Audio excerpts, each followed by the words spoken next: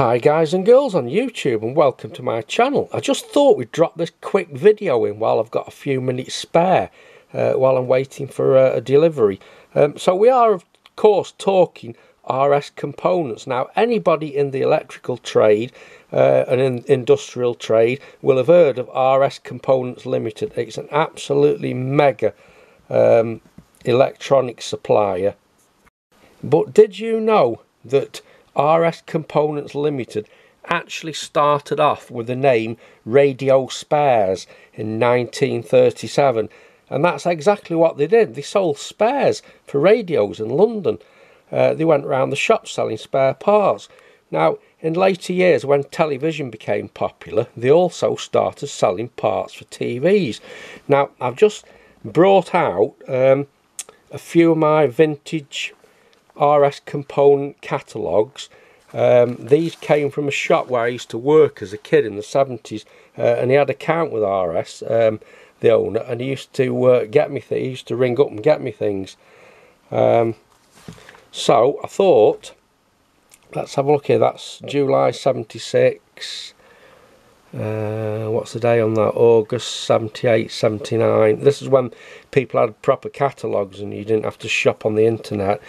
So let's just take a quick look at the back page. I mean, these catalogues are actually, it's when the RS components were tailing off radio and TV parts, and they were moving into industrial components for factories and people on production lines. But you can just see in the back of these catalogues the last few items that appeared in these that were TV related. If we just turn a few pages over at random, you can see that they're moving away from radio and TV spares into industrial use things. But let's just turn over to the very last page. Is it the last page? No, that's not it.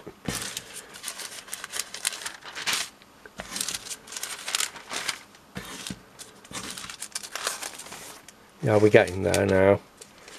Right, so that's transformers, and then if we turn over here, you can see parts for TVs there. We've got EHT tripplers, we've got integrated circuits, we've got droppers, and we've got replacement capacitors, main smoothing blocks. Now this is only on the last two pages, and that just shows the shift away from the roots back into the industrial side. But let's just take a look at some of these things here, because some of these I've still got in stock. That dropper there, is it for the 1500 or the 1400? I can't just remember now. I've got a feeling it's the 1500, but you know, I might be wrong. It's a long time ago. But let's just take a quick look at one of them. How much was it then? 82 pence. And there we go. You can just about see the logo there, RS Radiospares. Yeah, that's the last section, 317 ohms. And if you remember, you didn't even have to replace all this. If it was just one section that was faulty, you could get a polo mint and you just linked it between these wires. Now, funny enough, I've got them in stock as well, so let's have a look at them. And here we go. Here's your RS polo mint resistors. See, that would just solder between two pins on there.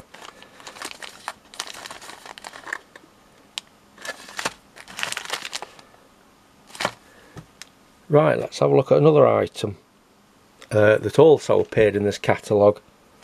And here you have your droppers. Let's just pull one of these out.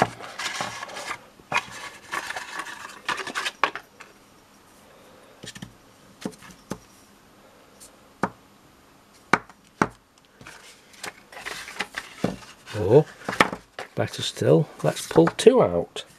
There you can see the RS logo on there. What's that? 250, 14 and 156. Oh, there we go. 250, 14, 156, rank Bush Murphy. 51 pence that would have cost you back then. The part for the TV trade there, thermistor. And last but not least, before we close this really quick video, you've got your EHT trays, or as we used to call them, triplers, doublers, whatever you want to call them. So let's look at the RBM A823. Which one is it there? Yeah, RBM A823, £5.96. Now that would have been a lot of money back then. And let's just get it out and have a look at it. And there you go. Still marked up RS, radio spares components. Alright guys and girls on YouTube, I've told you this was a really quick video. Many thanks for watching. I'll catch you in the next one. Goodbye.